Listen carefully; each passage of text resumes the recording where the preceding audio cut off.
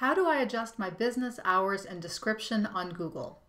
You can edit your business hours and description in the Info section of your Google My Business account. You can access your business profile or learn how to create a new account by visiting google.com/business. Let's look at an account. To get started, click Info in the navigation. If you're using your computer, it will be on the left side of the screen. First, if your business is temporarily closed, you have the option to let people know. Click the button labeled Mark as Temporarily Closed. That way the world will know that you aren't operating now, but you plan to be back soon. Next, take a fresh look at your business description, also found in the Info section of the account. If your business is operating as usual, you might want to highlight that in the description.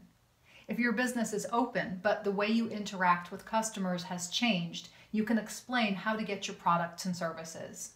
And if your business is closed for now, you can update the description to let people know that you'll be back to business as soon as possible. If you adjusted your hours of operation, you can update that in the Info section too. And that's how you adjust your business hours and description on Google.